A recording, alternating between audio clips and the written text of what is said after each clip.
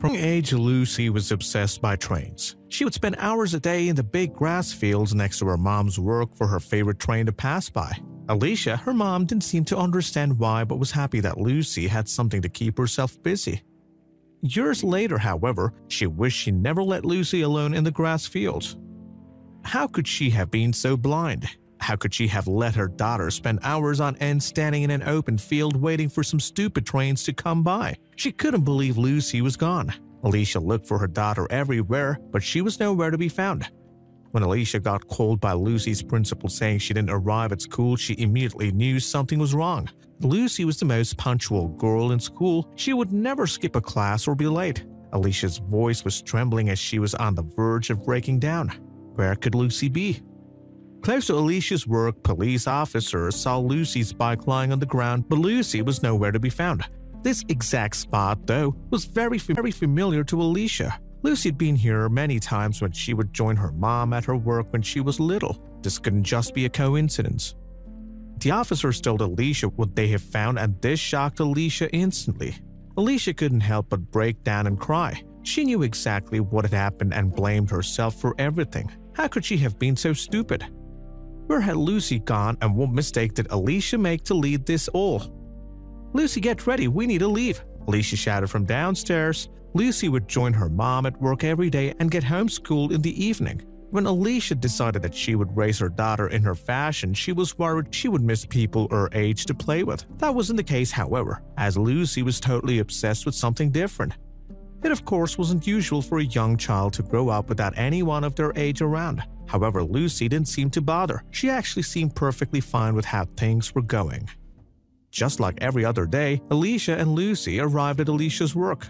Lucy would sprint right outside and spend her day frolicking around the big grass fields next to her mom's office. In the beginning, Alicia was a bit anxious about leaving her completely alone there, but at the end of every day, she would come back inside again. Till that day, that is.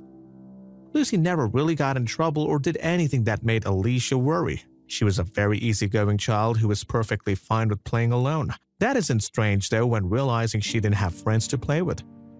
At the end of every day, Alicia would walk up to the side door of her office and call for Lucy to come in. Normally, she would come sprinting in and get ready to go back home. However, today she didn't. Furthermore, she was nowhere to be found. The big fields were completely empty. Panic started to take over Alicia completely.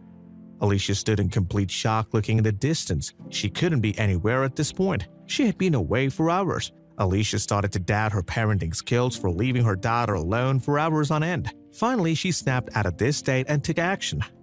Alicia ran outside at the side of the empty field and shouted Lucy's name as loud as she could. Minutes went by and there was no reply. Just when Alicia was thinking about giving up and calling up the police, she spotted something in the distance. Could it be Lucy? Alicia kept running and running, but the distance to the figure in the distance don't seem to get any smaller. The distance seems like miles away, but Alicia was determined to find her daughter. After minutes of running, she finally came closer. All the way at the end of the grass field was a small figure wearing a bright yellow coat, just like Lucy wore. Alicia made her way over to the figure as fast as she could and was relieved when she saw it was Lucy. Every emotion thinkable rushed through Alicia's body at that point. Naturally, she was extremely relieved, but she didn't know if she should cry or scream. She had never felt a rush of emotion like this before. However, she knew she had to give her daughter the right punishment.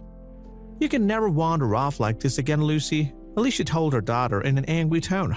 Lucy started to cry, not realizing she had done anything wrong. Eventually, Alicia was just relieved that all this was over, but she didn't realize that this wasn't the end of it. It wasn't just not the end, it was far from the end. Lucy inherited an incredible stubbornness from her mother and was determined to find what she wanted to find. Everything seemed to be fine for now, but things would completely change later on. That evening, Alicia asked Lucy what even she was doing in the fields. Lucy explained to her mom that there was this one train who would come by every day and the train driver would wave at her when he drove past. Doing this daily had become an addiction and she wanted to see where the train would go. Normally, she wouldn't just stand there and wave for some reason, but she couldn't explain today she felt the urge to see where the train was going, who was driving the train, and what it was doing there. That day, something changed. Lucy ran fast as she could, hoping to see where the train went, but her little legs stood no chance against the big machine. Lucy still seemed a bit sad about it. Being as curious as she is, she really wanted to know everything about the train. Alicia was determined to make the stop. She knew that this would happen again if she wouldn't change something. It's incredible that such a little girl had such a strong will. Alicia kept thinking about what to do when finally the solution became clear to her.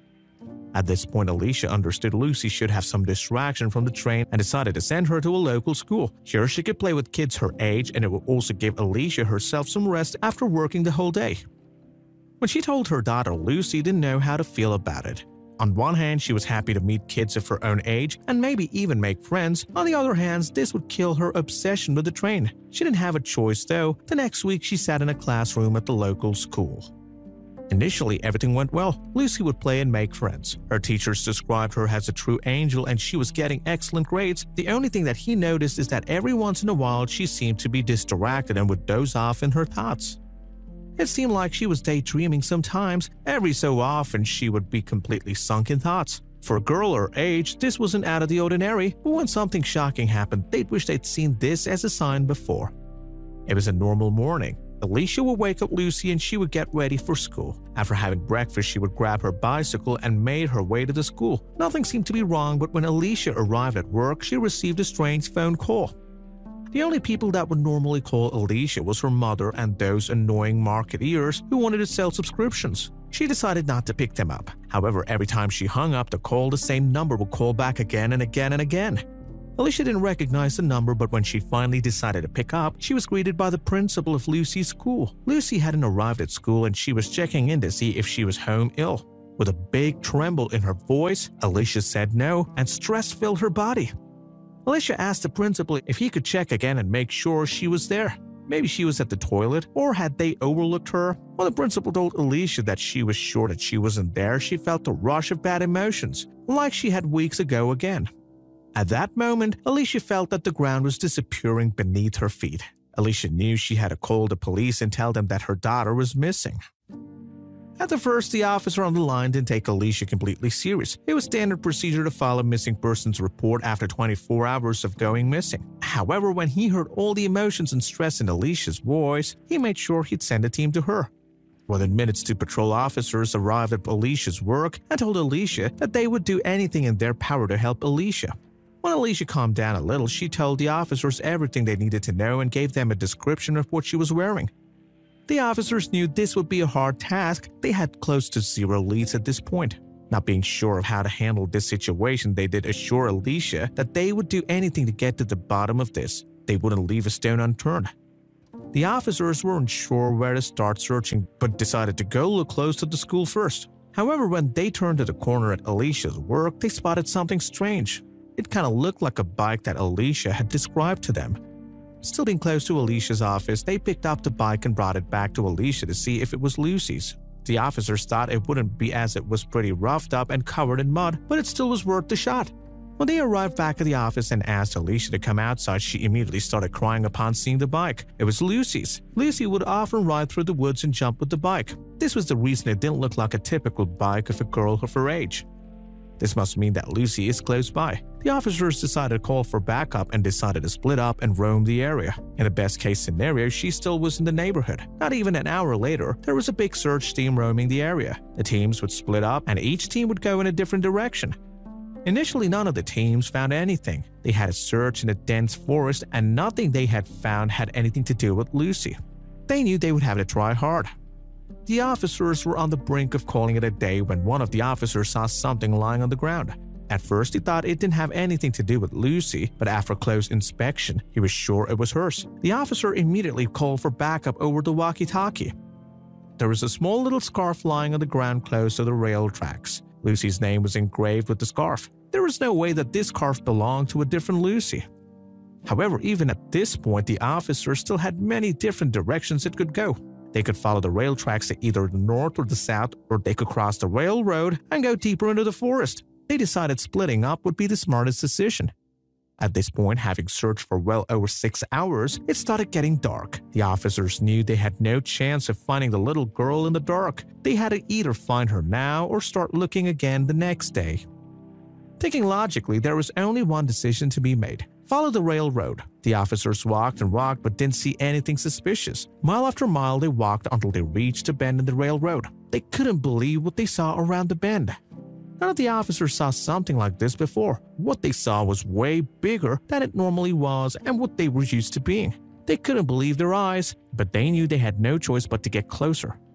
After the bend in the distance was a big classical train standing still. When they approached the train, they saw a man talking to someone. It turned out to be the train driver and little Lucy. The train driver completely stopped the train when he saw Lucy alone at the train tracks.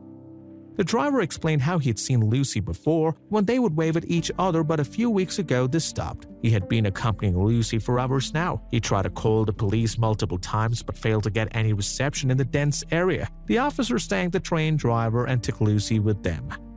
It turned out that Lucy had never forgotten about the train or the train driver she always used to wave at. Not being able to do that anymore left an empty feeling with the little girl. Lucy's mother was ecstatic to see her daughter again, and they came up with a plan to make sure this would never happen again. It was clear that Lucy wouldn't just get rid of her obsession, and it would be better to embrace it than to force it away. The train took a very important place in little Lucy's life, and Alicia couldn't bear the sight of Lucy being peevish. The train driver drove a train meant for exhibition. Every weekend, Lucy and Alicia would join the train driver on the train for a few hours so Lucy would still be able to see the train and its driver. This went on for a few years until the train driver retired. However, at this point, Lucy was old enough to let loose of her obsession. Years went by with Lucy not thinking about the train anymore. What she didn't know is that, even though that she thought that the trains weren't important to her anymore, it would still take up a big part of her life. When Lucy was about 25, she applied for her first grown-up job as, yes, you guessed it, a train driver.